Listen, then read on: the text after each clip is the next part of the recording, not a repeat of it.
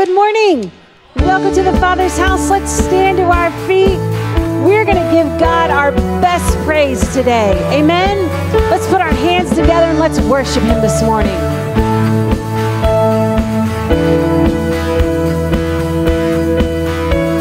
Our praise awaits you with the dawn. Our souls awake to you and lift a song.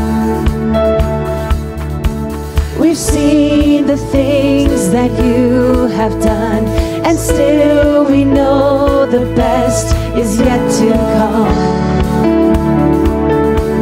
There's more to come. Open the gates and let your glory come down. Open our hearts and let our worship pour out.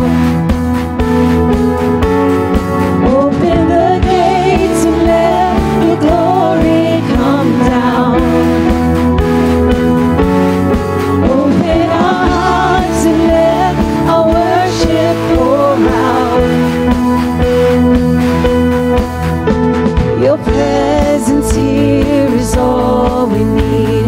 You break our chains with sounds of victory. You're changing everything.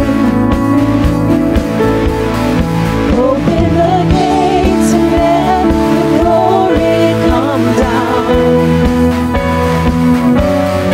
Open our hearts and let our worship pour out.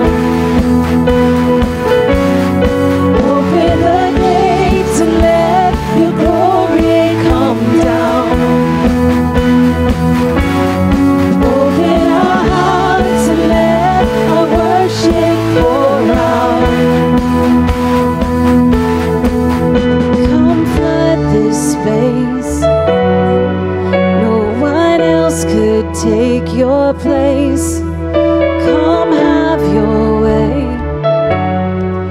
No one else could take your place. Come flood this space. No one else could take your place. Come have your way. No one else could take your place. Open the gates and let your glory come down. Open our hearts and let our worship pour out. Open the gates and let your glory come down. Open our hearts and let our worship pour out.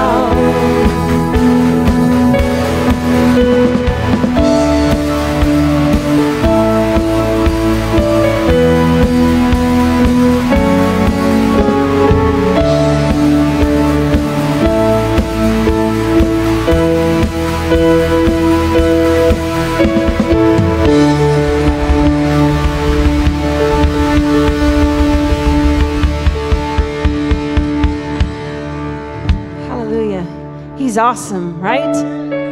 Yes, he is.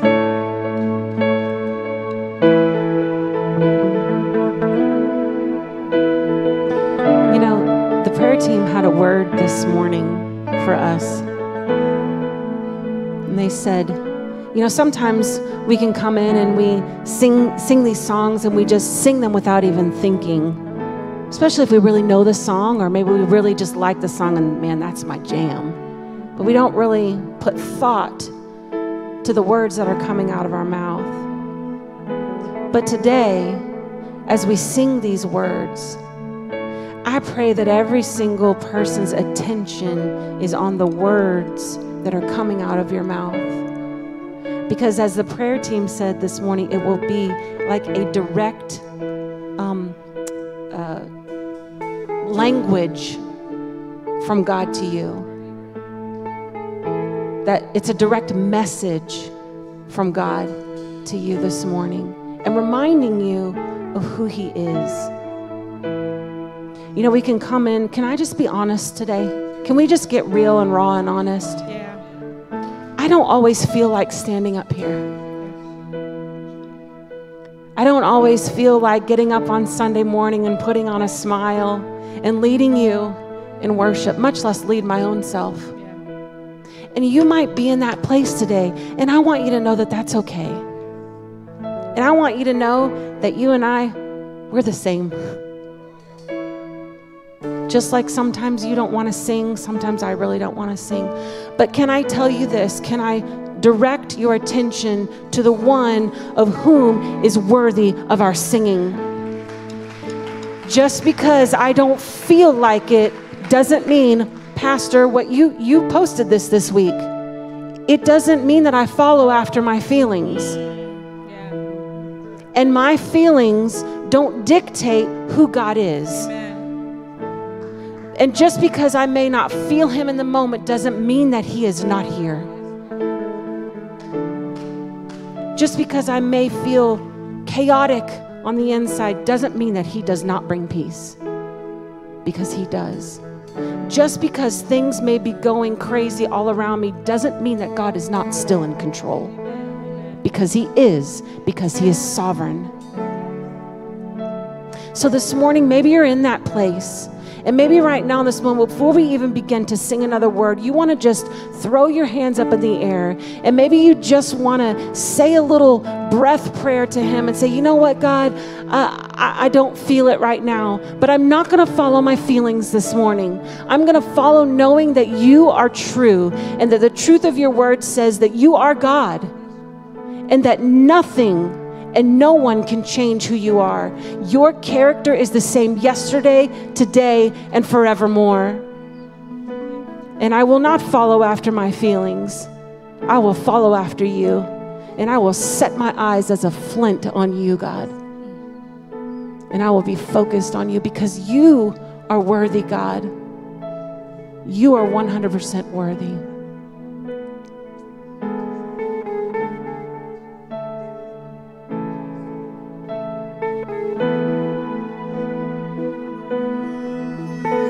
You speak and waters crash upon the sand. The oceans push and pull at your command. You hold the moon and stars within your hands. And all with just a breath, the world began. So I'll sing, God, there's nobody like you, God. There's nobody like you, God. And there will never be.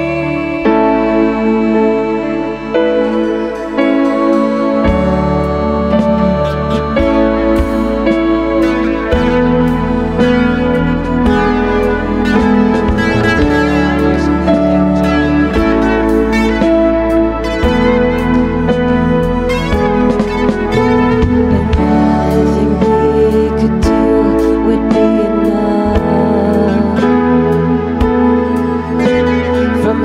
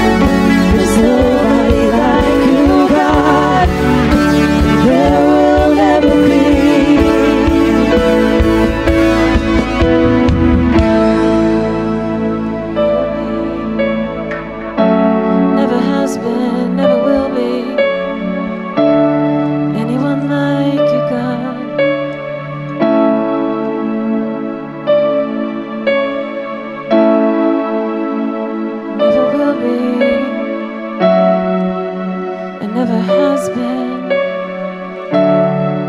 never be anyone like you, God.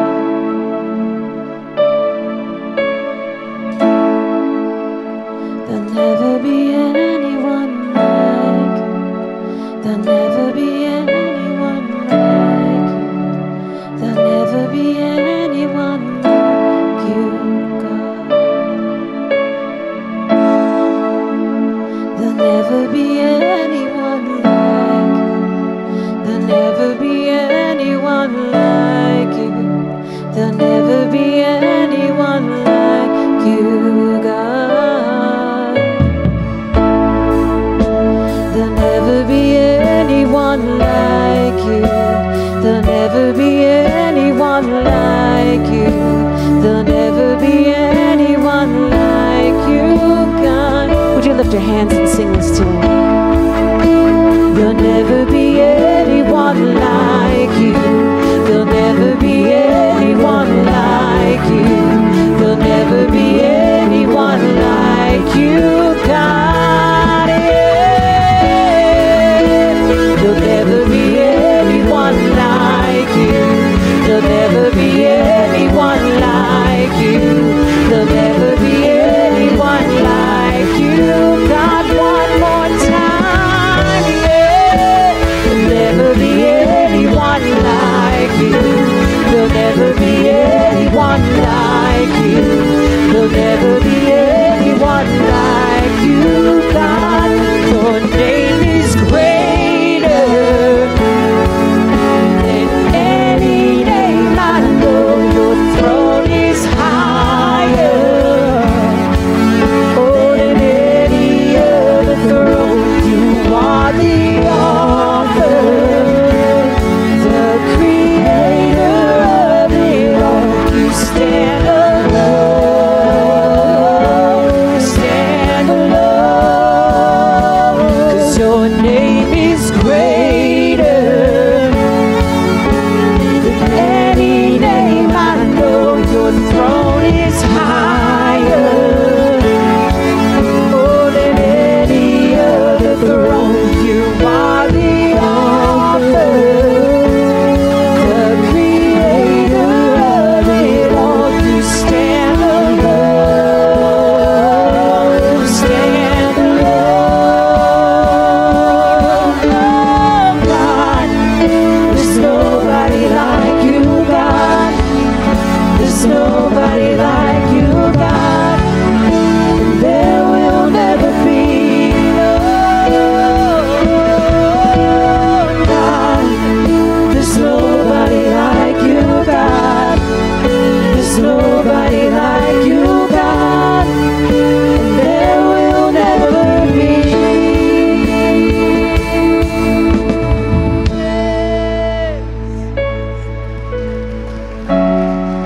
Yeah, we give you praise. We give you praise and honor and glory, 'cause there's nobody like him.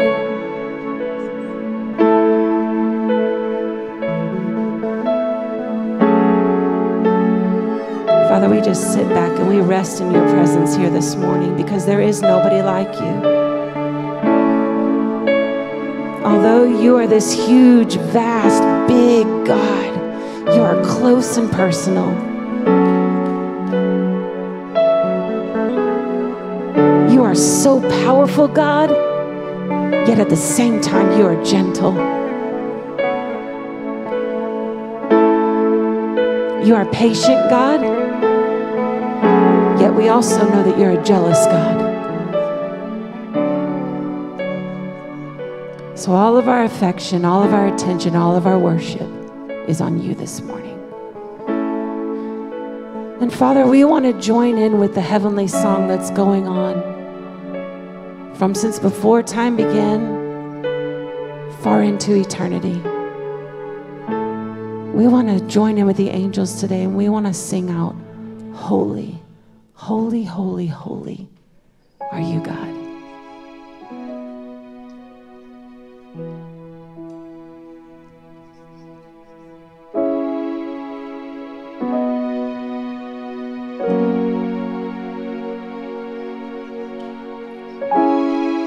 All glory and honor, dominion and power to you.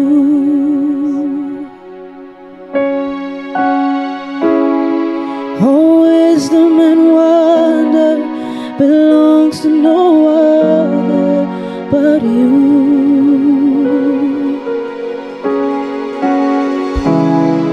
All glory and honor, dominion and power to you.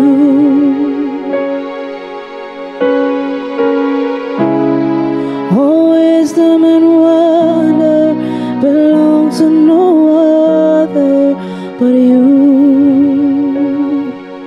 Oh, all glory and honor, dominion and power to you.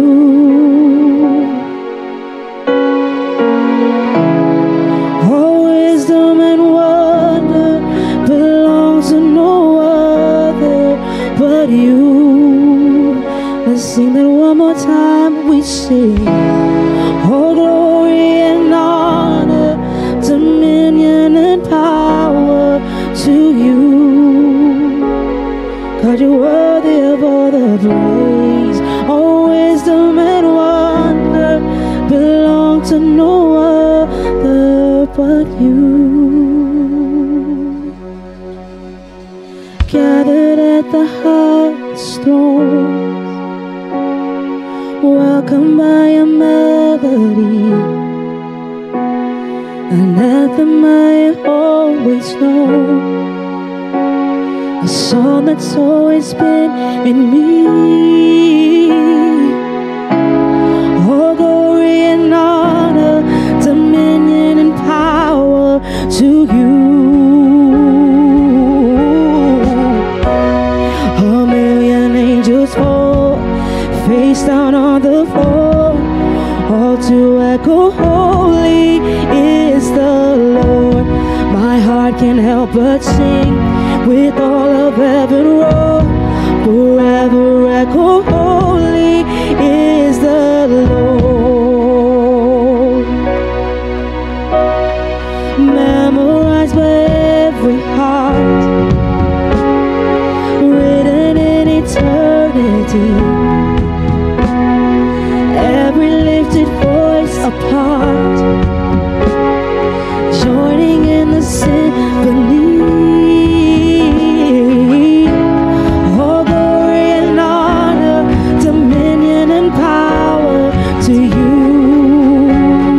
Whoa, all wisdom and wonder belong to no other but you.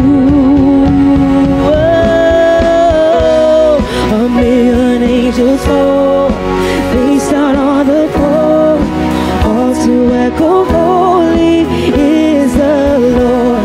My heart can't help but sing with all of heaven roar, forever echo, holy is the Lord. Oh, oh, forever echo, holy is the Lord.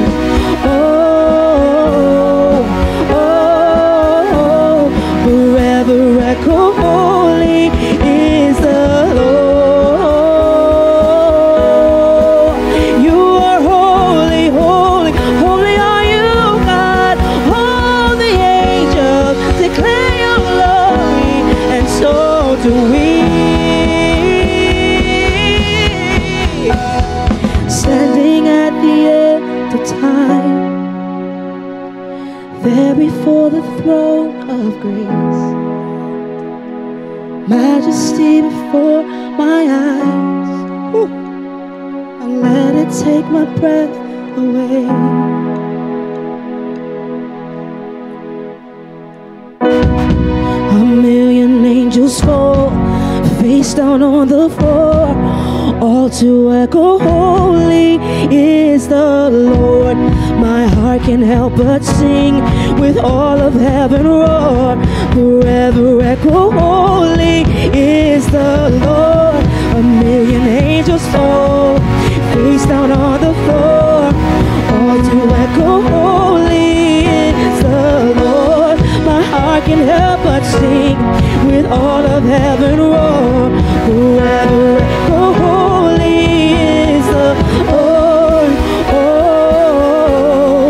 oh, oh. Forever echo, holy is the Lord. Oh, oh, oh.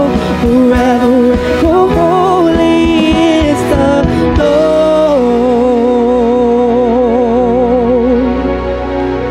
Hallelujah. Oh, all glory and honor, dominion and power, all belongs to Him.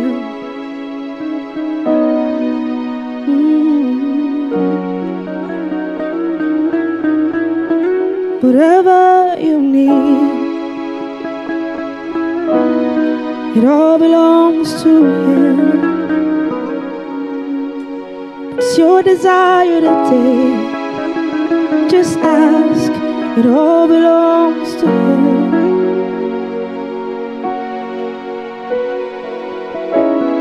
All glory and honor, dominion and power to you. All wisdom and wonder belong to no other but you. What I just heard is it doesn't matter if we acknowledge that it's His. It doesn't change it. He still gets all glory. So we can choose whether we want to join in with that or not. But it's not going to diminish the fact that it all belongs to Him. And what a privilege. It gives us the choice and the ability to physically lift our hands. Some people didn't walk in here on 2 legs. Some people are missing limbs, but many of us are physically able to offer praise. And how often do we not give all that we have? So I challenge you in this moment to lift your voice and praise Him, not because you feel like it, but because He just deserves it, and He's going to get the glory whether or not we give it to Him. Let's sing this again. All glory and honor, dominion and power to you. All wisdom and wonder belong to no other but you. Let's sing it again. All glory and honor, dominion and power to you. Lift your hands as you worship Him. All wisdom and wonder belongs to no other but you. Just the voices as we end it. All glory and honor, dominion and power to you. All wisdom and wonder belong to no other but you.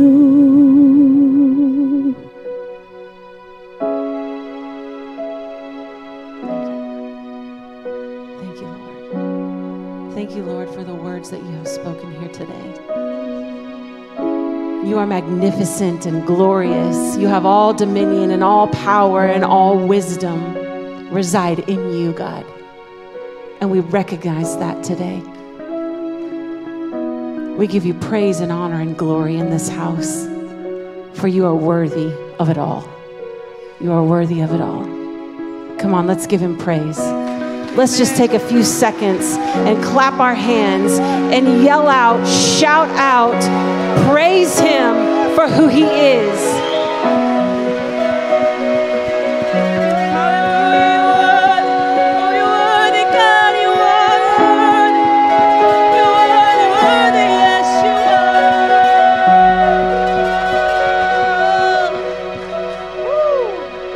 He's worthy, amen? Amen. So worthy. Man, it is so awesome when we get into His presence and just the peace of His presence, the power of His presence, the calmness of His presence, just all the things all of the good things, because all good things come from him, right? Amen. Amen. Well, before you take a seat this morning, we want to have a little bit of fun. Is it okay if we have fun in church this morning? Amen. You guys look so awesome. You guys don't want to have fun?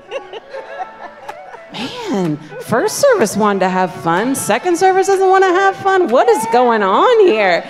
You guys look so awesome in your t-shirts, your Legal Least Likely. I'm so excited to look out there and see all of you wearing them. We want to do a selfie Sunday. So grab your phone and start to take pictures, do selfies. Grab another League of the Least Likely person and snap a picture with them. Those of you that are joining us online, we don't want you to be left out. Make sure that you snap a picture of yourself too and post it on social media, and with the hashtag TFH Selfie Sunday. Let's have fun.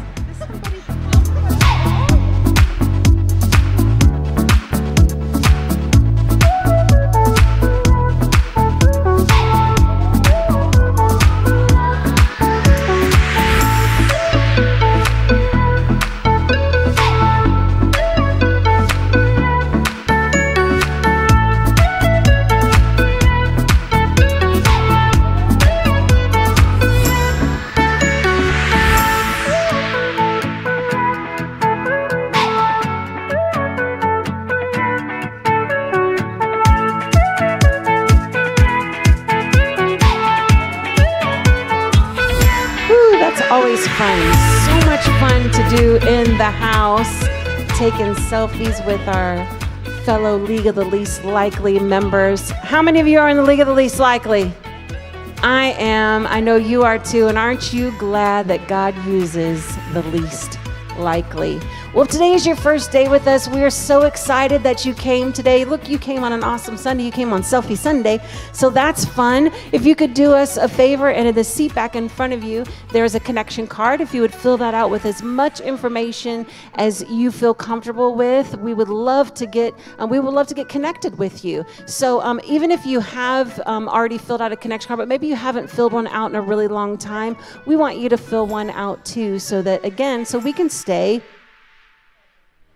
connected. There you go. See, you guys are smart. We want to stay connected. But if it's your first day here and you filled out your connection card, don't drop it in the generosity bucket on your way out today. We want you to take it to the New Here, Start Here table out in the front foyer, because we have some gifts that we want to give to you today just for coming to the Father's house. We want to honor you today. So make sure that you get your gifts on the way out. Where's all my techie people in the house? Are there any techie people in second service?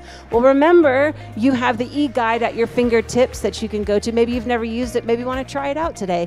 You can see all of those things that are on the screen with the click of a button on your smart device. So make sure that you check that out. I love it that I get to be a part of this community, this generous community, the Father's house, that loves to give and lives to give. Man, I'm so overwhelmed anytime that we get the opportunity to give, and that you guys just answer the call and you give, and the offering that you give is just so impactful in our community, for people all over the place, not just in our community here, but all over the world. And I want you to know that in the next couple of months, we're going to be highlighting something different every single week, so that you know exactly where your offering, where your seed of your money is going, that is going out there and flourishing and growing. And we want you to know that and be a part of that. So remember, the tithe is 10%. That's what God has told us that we're to give back. It's all his anyway, but he has asked that we give him the 10% back, and above and beyond that is our offering. If you're not prepared to do that today, that's okay. We have an offering envelope that's in the seat back in front of you. If you want to take that home, you're more than welcome to do that. It's postage paid, so you can just drop that back in and it's all taken care of for you. But we've got a lot of stuff going on around here. Always have lots of stuff going on, not just to do stuff, but because we know that community is important. So we have all these different opportunities that we get to get connected together to deepen relationships. And one of those is Dogs for Dads. Now, I just want to ease every single parent's mind in the room. We are not giving away puppies. Okay, I know some of you might like to have one, but there's some of us out there that are like, if you have puppies here and I have to take one of those home, I am not going to be happy. No, it's dogs for dads, hot dogs, and not just dads, but everybody gets hot dogs on Father's Day because we want to honor the dads and we want to honor you as a family. And it's going to be a lot of fun. We've got a special guest speaker, Dr. Dwight Bain will be in the house. If you've never heard Dr. Dwight speak, oh man, he's one of my favorite people that come and speak into this house. I love Dr. Dwight Bain, and I know that you will too. So make sure that you grab your dad on Sunday the 20th and come out to church and have a lot of fun. Now, ladies, Sisterhood Unstoppable Women's Conference is coming up in October. I know that seems a really, really long way away, but we're going to blink and it's going to be here before you know it. So make sure that you get registered for that. You do have to register for this particular event, and you can do that by texting the word sisterhood to the number on the screen. Make sure that you get the word out. Invite your sisters. Invite somebody that's never come before. Even if they've never come to the Father's house, invite them to this sisterhood event, and you won't be sorry that you did. Now, one more thing. We've got next week is First Wednesday. First Wednesday is coming up, and I cannot wait. It's one of my favorite times of the month. First Wednesday that we get to come here together. We get to stay in worship just a little bit longer and always, always, always hear a powerful word. So make sure that you come out Wednesday, 7 o'clock, and don't be late. Now, today is the last installment of League of the Least Likely, and I cannot wait for you. I've already been privileged to hear this word for first service. I can't wait for you to hear it in this service. It's going to be powerful and impactful. So get your notes out, get your Bible, and let's get ready for this week's League of the Least Likely.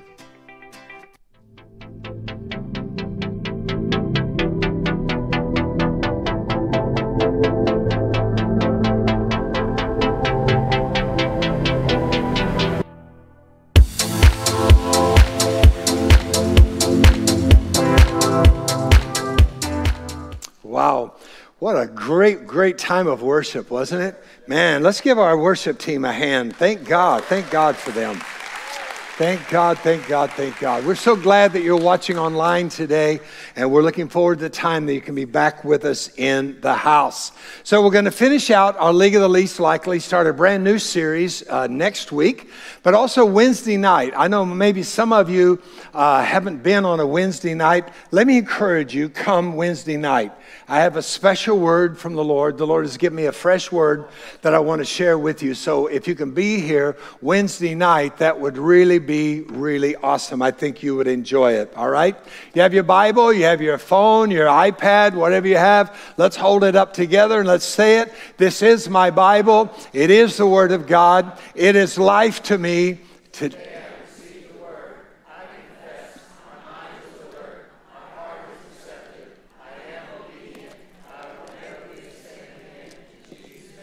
Amen. Thank you, Lord, for this day. Thank you for loving us and caring for us.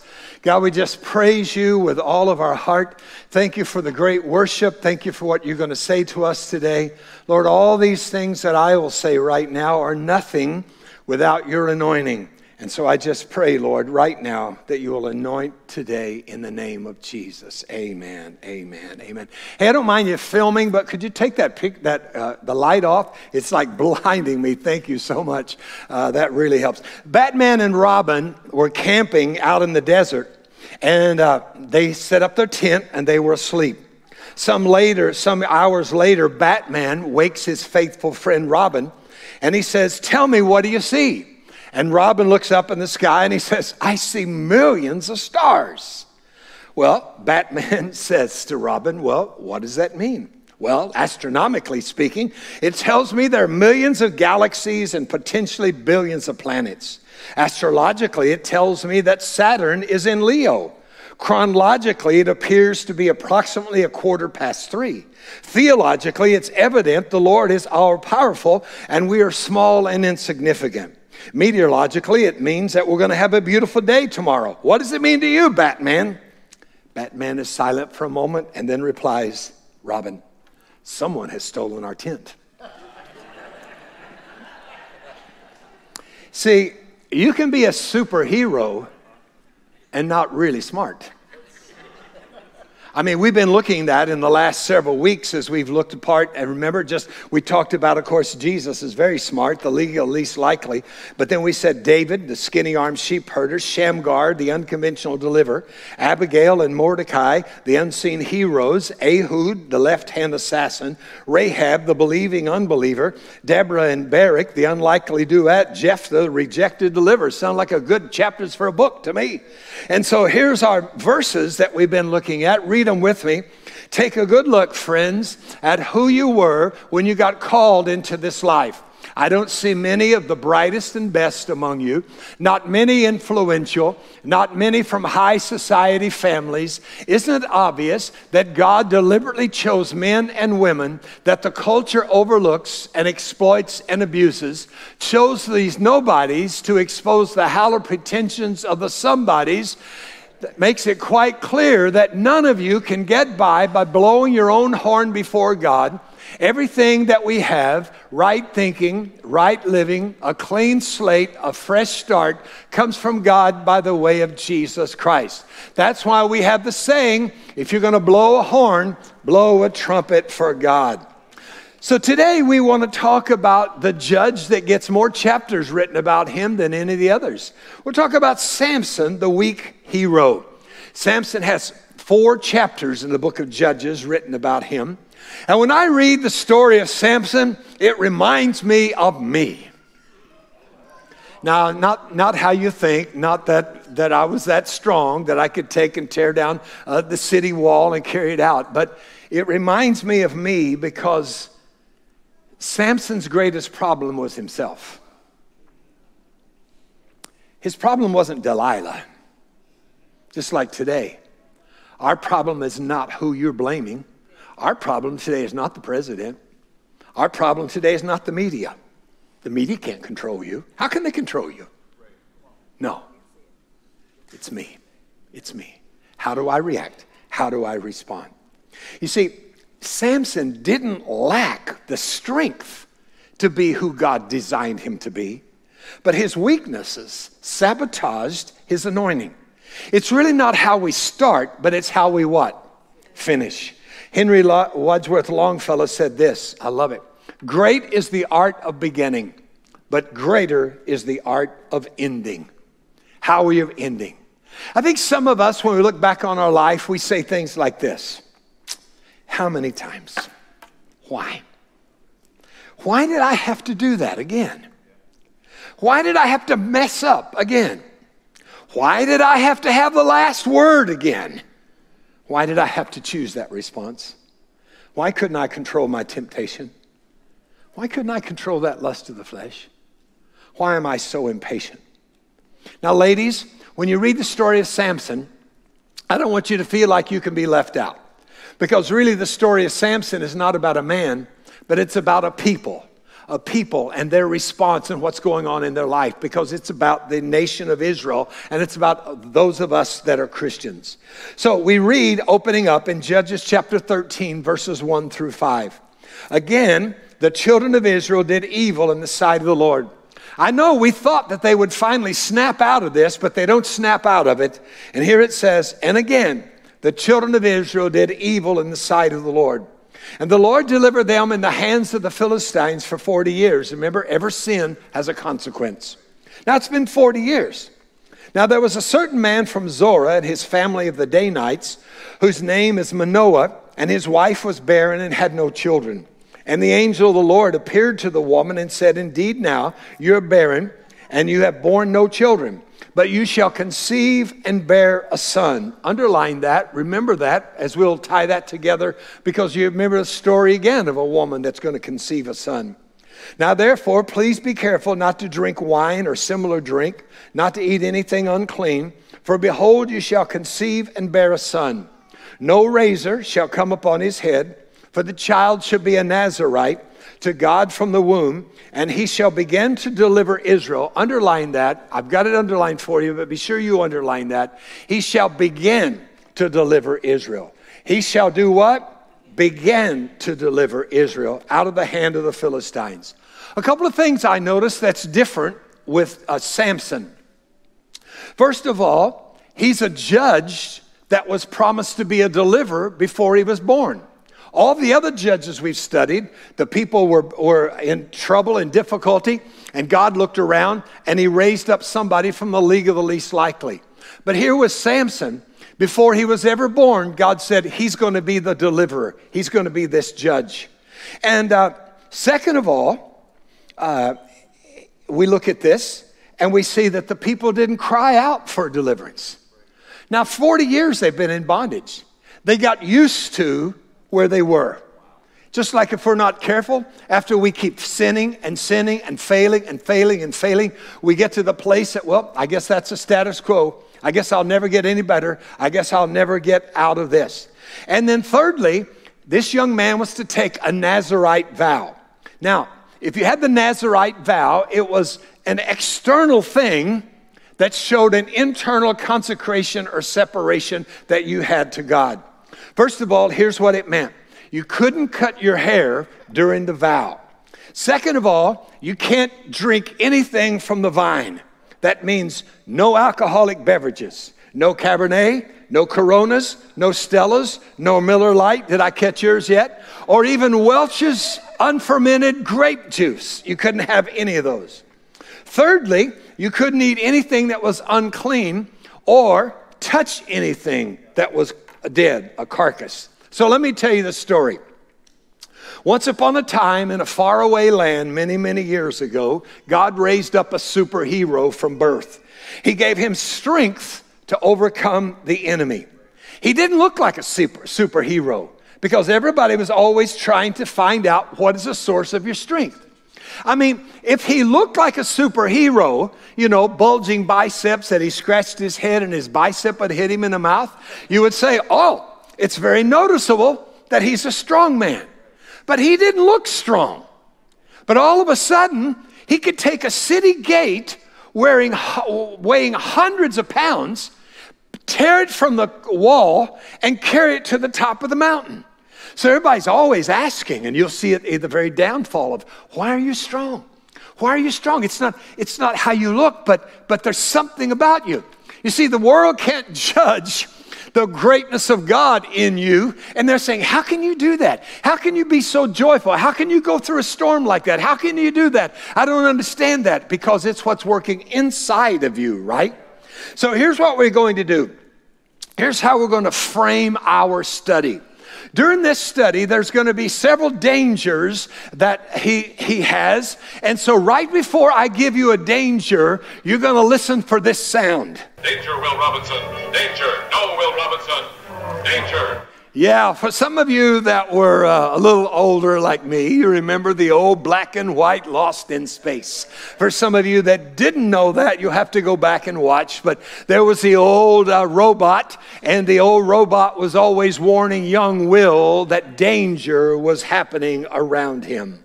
So today we have one point in our teaching, and here it is. Recognize the danger signs. Recognize the danger signs. Here's a danger sign. The first one is compromise. Write that into your notes there. Compromise. From the moment Samson entered into the narrative, his compromising begins to emerge. He shows glimmers of power and potential, but all too often you'll find he did what was right in his own eyes. What he wanted. In chapter 14, verse 1, we read this verse. Now, Samson went down to Timnah. When I say down to Timnah, I don't mean that he just went down to a Philistine city that was south geographically, but I mean when he went to Timnah, he went down spiritually. He began to compromise and do what God didn't want him to do. So he looked at a woman there as a Philistine that he wanted to marry. Now, that means that he was compromising something that God had spoken to them in 1 Kings.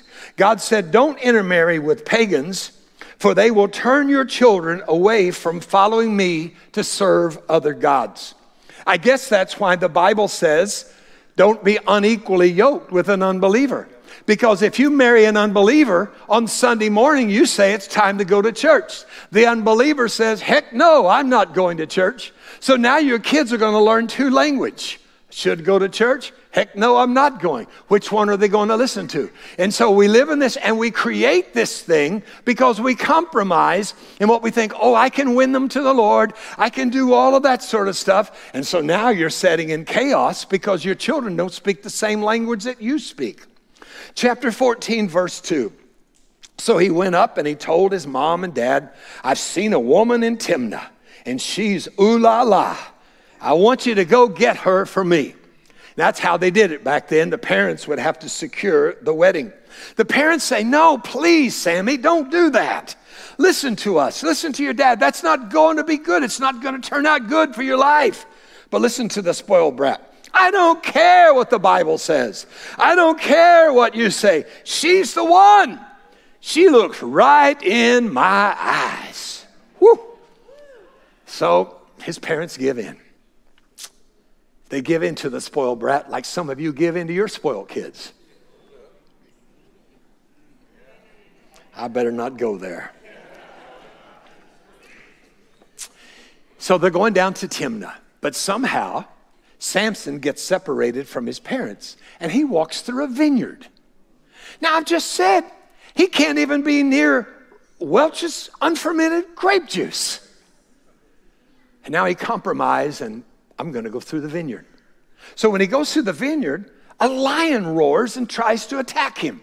Chapter 14, verse 6, and the Spirit of the Lord came mightily upon him, and he tore the lion apart as he would have torn apart a young goat. Though he had nothing in his hand, but he didn't tell his father and mother what he had done. Can you say, wow? Wow. Tear a lion apart with his hands. Now, look at the rest of that. Here's what I'm thinking, like a young goat? So is this something you practice all the time? Is this like the Summer Olympics? You grab the front of a goat, somebody else grabs the back of a goat, and we pull them apart? Well, I actually looked, and even in Arab countries today, when they begin to butcher, that's one of the things they do. Wow. So a few days later, he goes home, then he comes back, and he passes through, and he wants to say, I wonder about that carcass of the lion. So what does he do? He compromises again, back to the vineyard.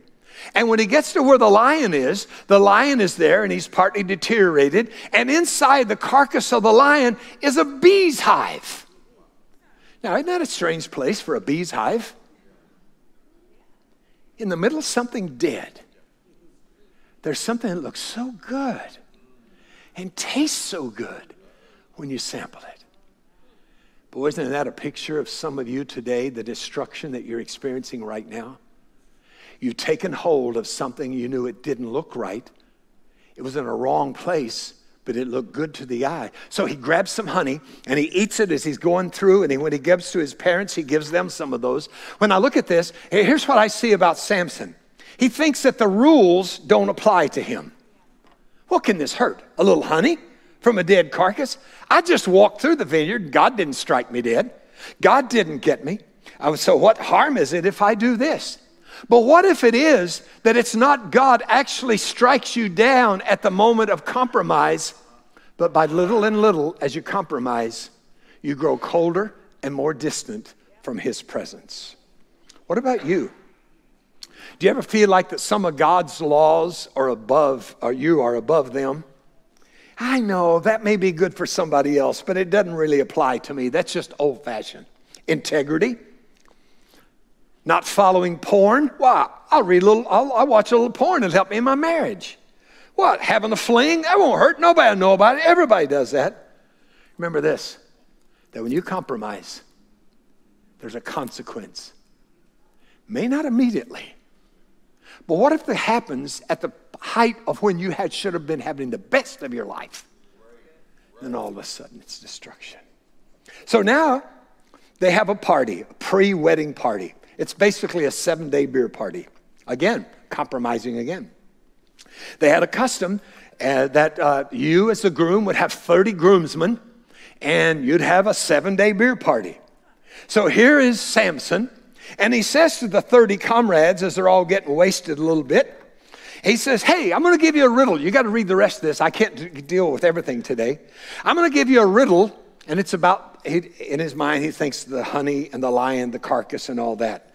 And if you figure it out in 7 days, this 7-day party, If you figure it out, I'll give every one of you, I'll give you 30 suits of clothes. Each one of you, I'll give you a suit of clothes. But if you can't figure it out, then all 30 of you have to give me 30 suits of clothes. How about it? He said, yeah, no problem. We've got it. So all week long, they're trying to figure it out. They can't figure it out. So they go to his bride-to-be and they say, listen, you better find the answer. We're not going to give him 30 sets of clothes. You find the answer. And if you don't find the answer, we're going to kill you and we're going to kill your parents. So she whines. Oh, Sammy, please tell me the answer. Who am I? I'm your wife-to-be. Can't you trust me with it? Come on, Sammy, tell me. I haven't even told my parents. She said, oh, but please tell me. So he says, okay, he breaks down. I'll take compromising again. Not worried about the consequences. So he tells her. And then right on the last day before the festivities are over, the guys come and say, we know the answer to your riddle. You need to go home and read it today. I mean, Samson is ticked off. Look at chapter 14, verse 8.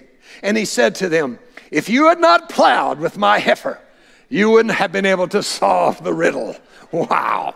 Now listen, first of all, guys, don't call your wife or your fiance a heifer, all right? But he's furious. And so he goes 30 miles away and he finds 30 Philistines. He kills them. He steals their clothes and he takes the clothes back and he throws them down and says, here's your 30 sets of clothes.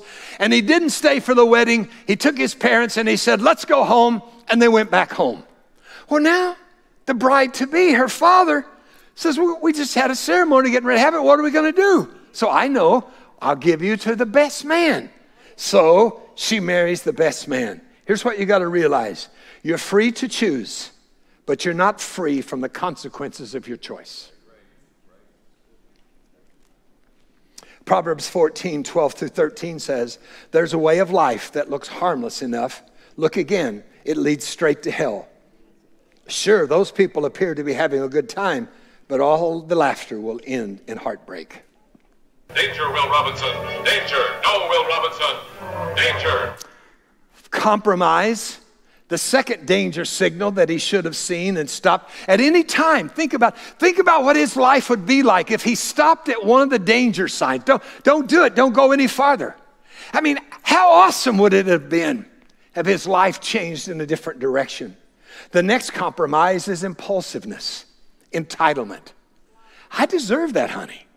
I want that woman. I'm awesome. I'll take what I want. Throughout his life, you see him giving in to the impulsiveness of his passion. He sees a hot chick, he's going to take her. He gets hungry, he's going to eat that. Here's something we all have to realize. You cannot be desire-controlled and spirit-led at the same time. You cannot be desire-controlled and spirit-led at the same time. You can't keep giving in to your impulsiveness over and over and over. Some of you have done that as parents. You just give in to the impulses of your eating. You eat whatever you want, whenever you want, and you have gained a few pounds. But it's not so much what's happened to you, but it's the pattern that you've set that is now being reproduced in your children. And so one of these days, when you're older and you haven't taken care of yourself, and you're in the ICU unit, naked, stuff stuck everywhere to keep you alive, and you say, oh, I wish I'd have eaten better. I wish I'd have taken care of myself. But then when you turn around and see the very same thing reproduced in your children, why did I live a life of giving into my impulsiveness? And some of you have done the same way with committing adultery. Now you see some of those same patterns in your kids because they've seen the impulsiveness that you yield to. Well, when he's back home, he cools off and he grabs a lamb and he says, I'm going to go back and take my wife. So he goes back and said, I'm home. And her dad says, you're too late, Sammy. I've given you some. And he gets, he's impulsive now, totally impulsive. I'm gonna make everybody pay. I'm gonna make everybody pay because you didn't do what I wanted you to do. You didn't satisfy my flesh. Now I'm gonna make everybody pay. So he goes out and he catches 300 foxes, or probably jackals is a better interpretation. And here's what he does. He ties them together in pairs, lights their tails on fire, and releases them into the cornfields and the wheat fields. That's Hebrew saying that he opened a can of whoop donkey on them. So they're getting upset. And now they bind him, and they're going to kill him. So they have bound him in ropes. And all of a sudden, the Spirit of the Lord comes upon Samson, and he breaks those ropes, and he takes the jawbone of a donkey, and he kills 1,000 men. Look, the Bible says in Judges 15:16 from the King James, and Samson said, with the jawbone of an ass, heaps upon heaps, with the jawbone of an ass, I've slain 1,000 men. Now, Hebrew scholars say that when you look at this in the original language, the words actually rhymed. And so he created a rap. Yeah, we're going to go there again. I'm going to give you another rap. Now, let me show it to you because I want you to see it. This is in Hebrew.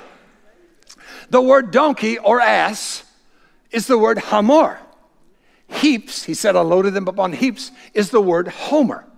So in Hebrew, even though it doesn't sound in English, in Hebrew, it would have sounded right. It was a rap after he had that victory. So I knew you'd want to know what it really says. So here it is. With the jawbone of an ass, I piled them in an ass. With the jawbone of an ass, I had a blast. Jawbone drop.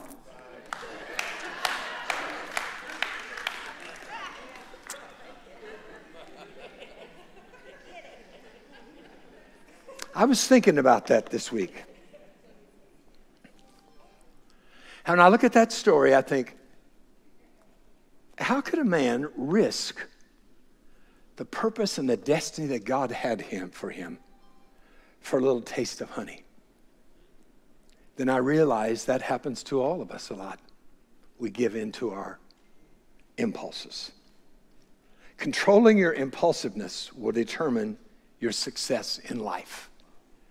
I shared this with you before. It's called the marshmallow test. But in 1970 at Stanford University, they brought in and studied 1,000 kids over 4 decades. This is a long study, over 4 decades. And they gave them evaluation tests. They started them off by giving them a marshmallow test. Brought them into a room, set them down, put a marshmallow in front of them, and said, you have a choice. You can eat that now, give in to your impulses, or if you'll wait till I come back in the room, I'll give you 2. So Stanford University, others have done that since, but Stanford University studied 1,000 kids. And they found that there was one factor that made a difference in their success 40 years later. It wasn't social class, it wasn't wealth, it wasn't their IQ, but it was their ability for impulse control at a very young age. Watch this video.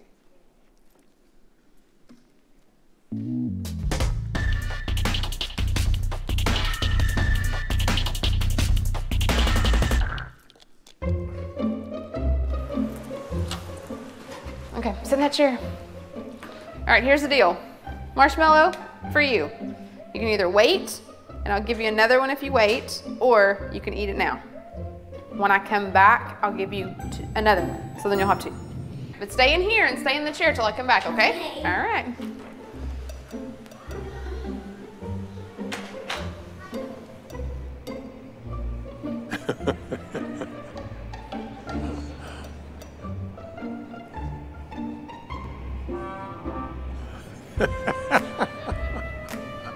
I'm gonna go do something and then I'll come back. It smells yummy. It smells really good.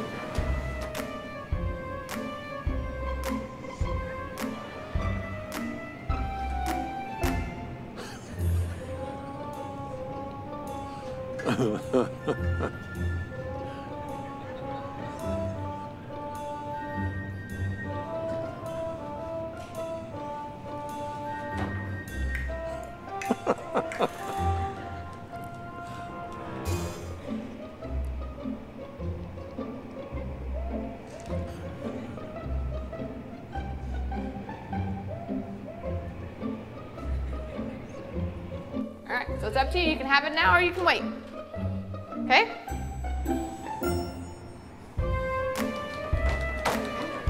I'll be back. Stay in the chair, okay? Okay.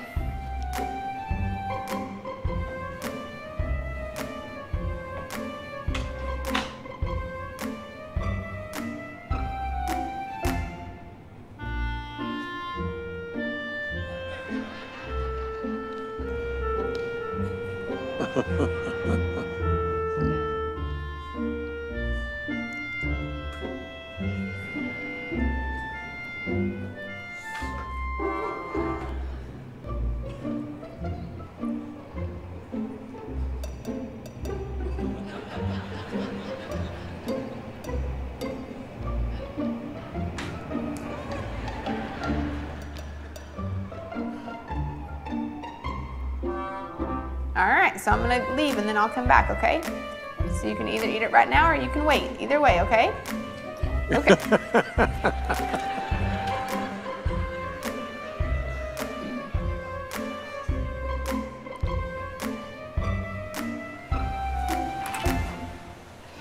How'd you do? Did you do good? You did? Yeah. You wanted to eat it, didn't you? Yeah. So did I tell you to give you another one? Okay, now you can have both. You need them.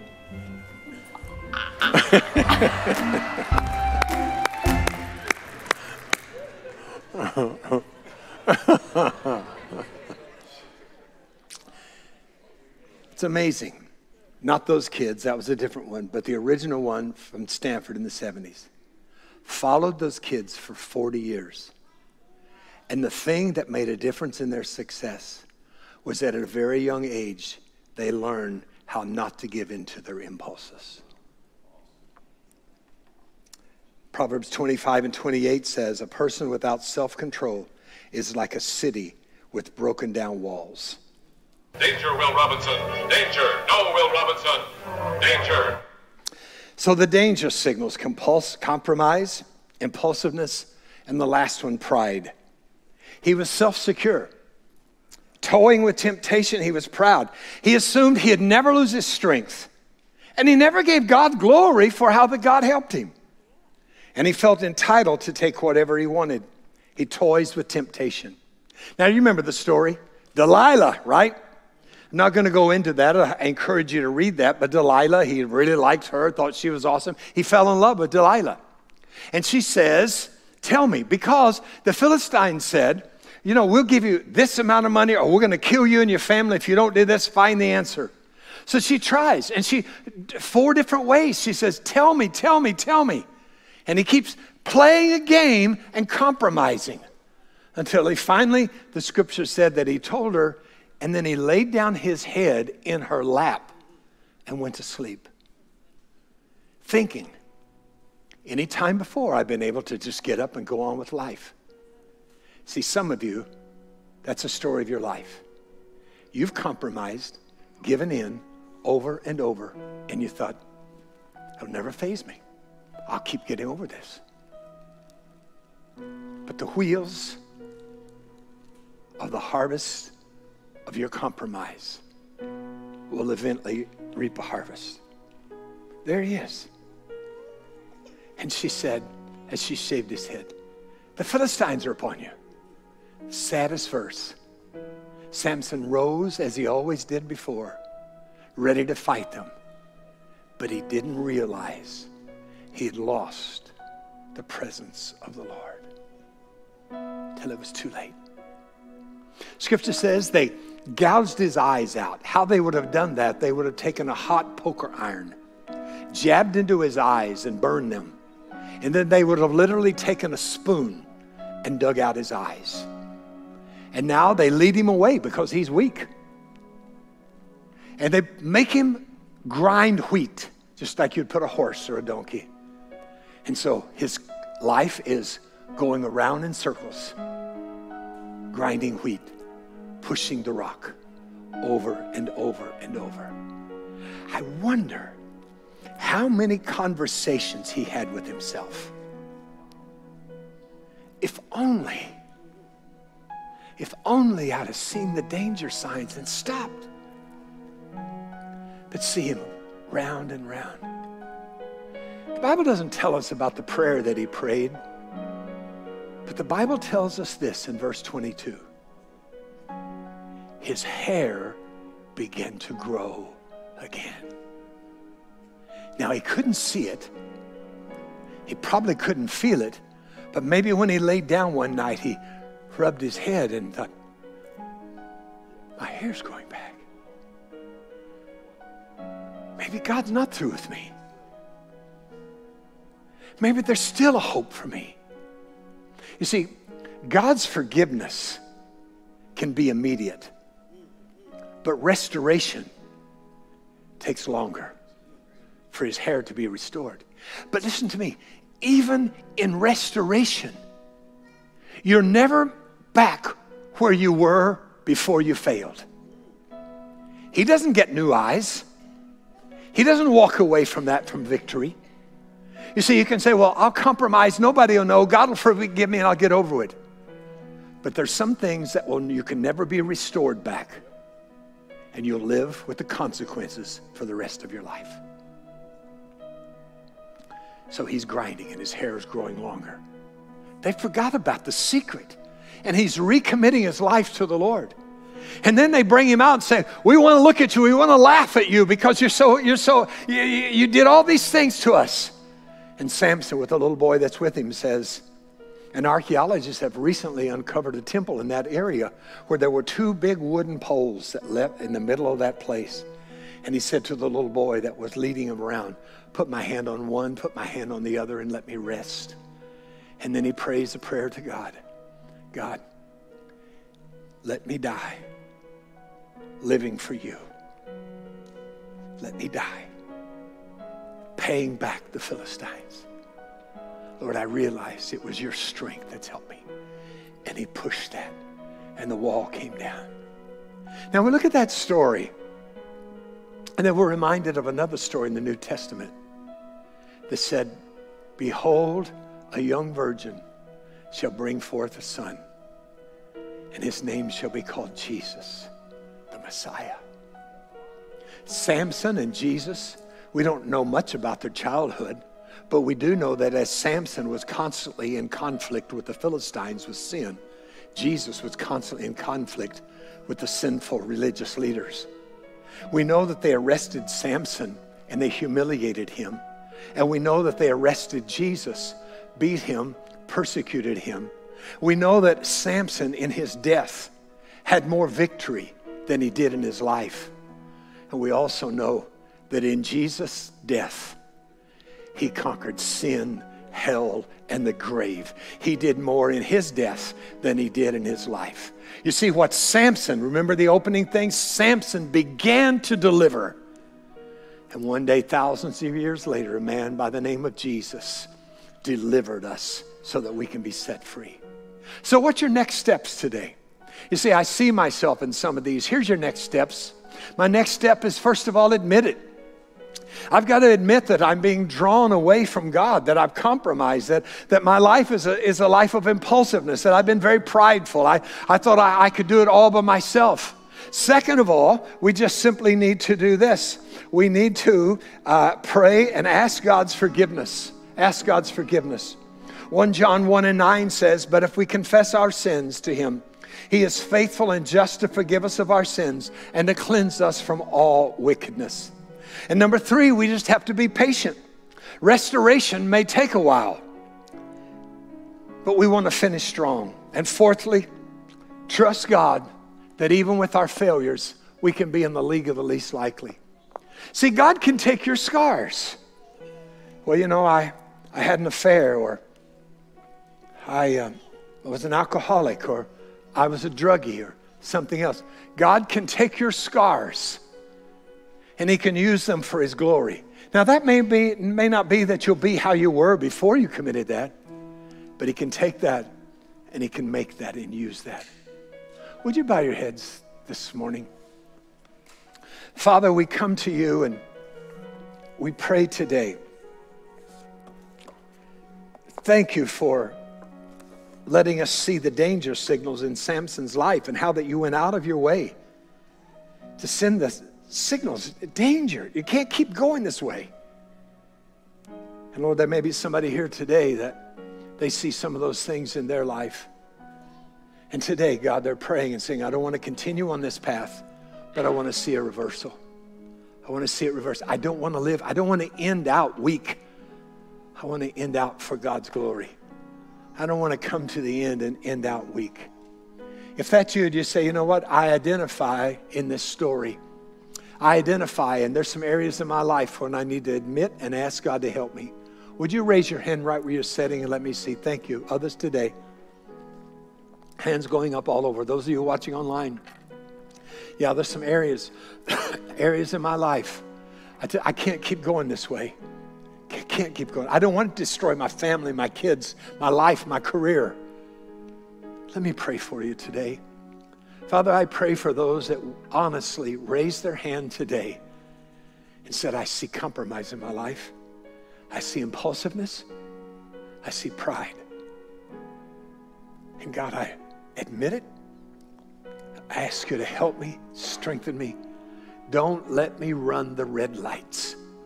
Don't let me run the danger signals. Let me stop right now and turn around before I lose my vision, before I'm in bondage, and before my life ends in tragedy. As we're still praying today, maybe there's someone here and you say, I've never invited Jesus into my heart and into my life, and I want to invite him into my heart and my life today. I want to lead you in a prayer. But to do that, I'd like for you to just raise your hand and make eye contact with me and say, Terry, that's me. I need you to lead me in prayer today. Thank you, ma'am. Thank you. Others today, that's me. That's me. Thank you. Thank you, ma'am. Thank you, sir. Thank you, ma'am. Others today, that's me. Those of you that are watching online, just lift your hand right where you are. Let me lead you in a prayer. Pray this prayer with me. Father God, I ask you to forgive me of my sins. Come into my life. Be my Lord and Savior. I confess with my mouth and I believe in my heart that you are Lord and you died for my sins. But on the third day, you rose again. As best as I know how, I want to serve you. Fill me with your Spirit. Let me finish strong in your name, Jesus. Church, would you rejoice with me with those who prayed that prayer? Come on. Yes, Father's house, let's rejoice today. That's great. Good morning, I'm Pastor Tim. I'm honored to be your Freedom and Care pastor today. And before we close out, I just want to encourage you, if you made that decision, if you are one of the ones that we just celebrated, we would like for you to take your connection card to our Next Steps wall. We have some tools that we want to put in your hand. We don't want to just send you out on this journey by yourself. We want to partner with you. If you made that decision at home, please text DECIDED to 352-329-2301, and we'll put those same tools in your hand. You can always call us here at the church office, and we want to partner with you. TheFathersHouse.com is where you keep up with everything that's going on around here, so please don't miss that. As you leave out today, we have generosity buckets at all of our exits. And remember, your change goes to help change the world. Hey, grab some invite cards on your way out. Invite somebody to church with you. Before we leave today, though, we do want to take a moment and remember why we celebrate Memorial Day. People have given their lives. Brave men and women gave their lives so that you and I could have freedom. Let's watch this.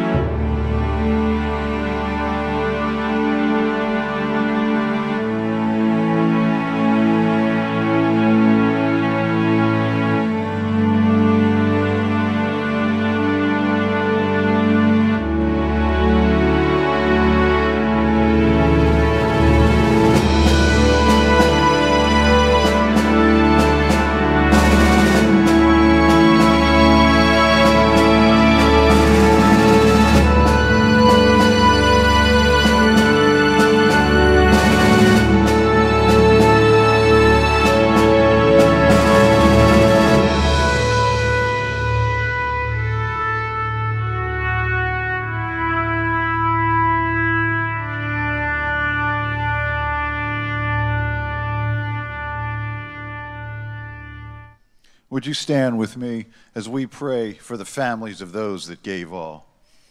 Heavenly Father, help us to remember that this weekend is more than just a barbecue. It's more than just a sale in a store. It is where we honor those that gave all, gave their lives so that we can stand here in total freedom today.